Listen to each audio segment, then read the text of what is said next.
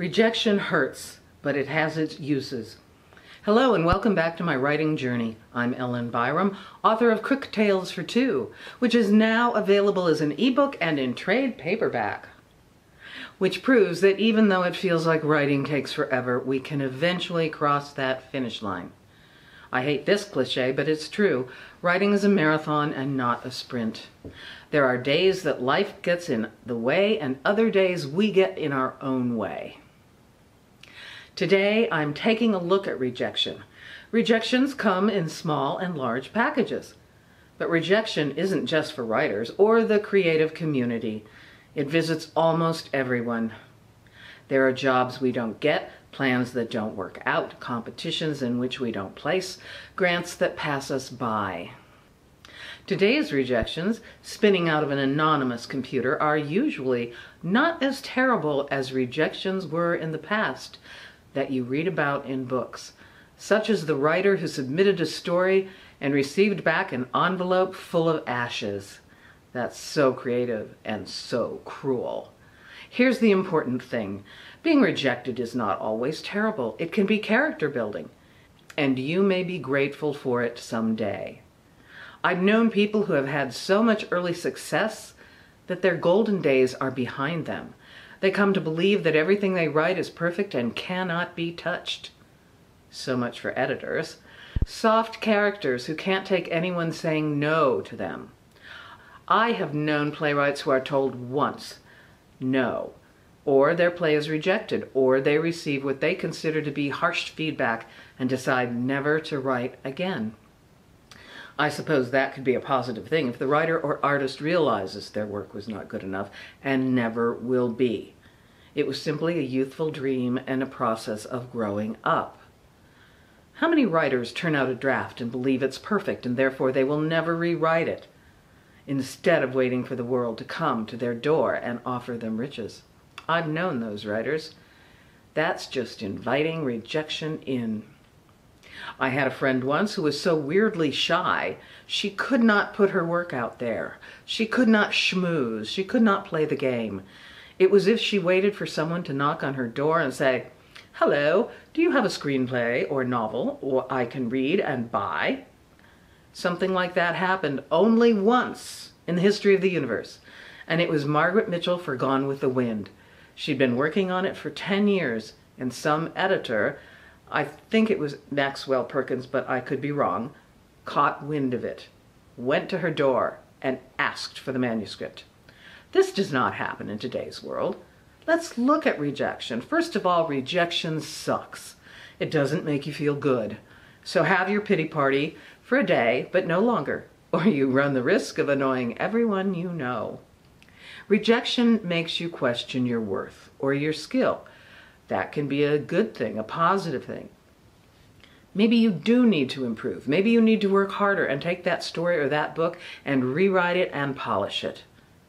You may be rejected now because something is better for you and just waiting around the corner, or next week, or next year.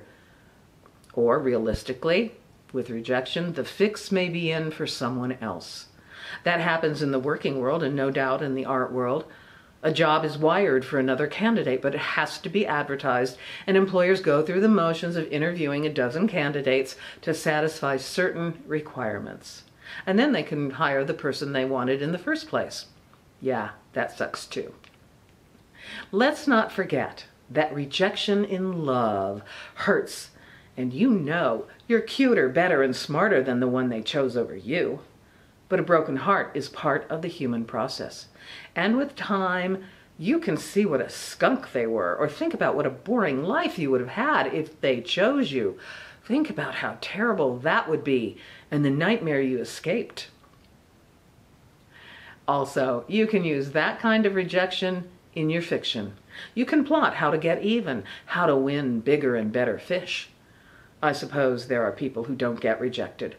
Those charmed winners in life are not my concern. It's the rest of us who I care about. I care about how we cope.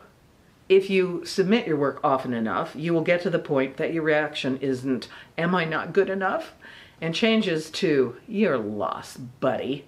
You seriously went with the other person? You get to the point where you can take each rejection in stride. But it especially sucks when they don't reject you outright. Are you so unimportant that you don't even rate a rejection? I entered a story competition a couple of years ago to a short story anthology, and of course I thought it was perfect. The story had to be set in a state contiguous to the location of this particular conference. I knew the location well, and I nailed it. But I knew the odds didn't favor me. Lots of people I knew were getting rejections. I waited for mine and it never came.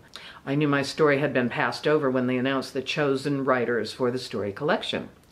Apparently they thought my offering was so bad they couldn't graciously say, "Thank you for your submission, better luck next time." Rejections teach you lessons. For instance, I'll never submit to that kind of anthology again. It's not a matter of quality, it's a matter of manners, of etiquette, of being recognized. Lesson learned. A few more thoughts. Rejections can make us give up, or rejections can spur us on to work harder or smarter, to rethink our priorities. Rejections can make you resolute. One thing I'd like to see is an anthology of rejected stories that are great but simply didn't meet the narrow requirements of the publication. Each story could be followed by a small note, rejected by Ellery Queen, or rejected by Alfred Hitchcock, or whichever publication failed to see the brilliance of that story and the promise. I'd buy that anthology.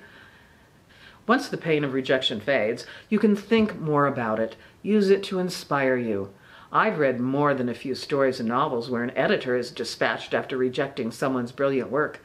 It's a very popular plot device. If you like this video and don't feel rejected, you can comment or like this.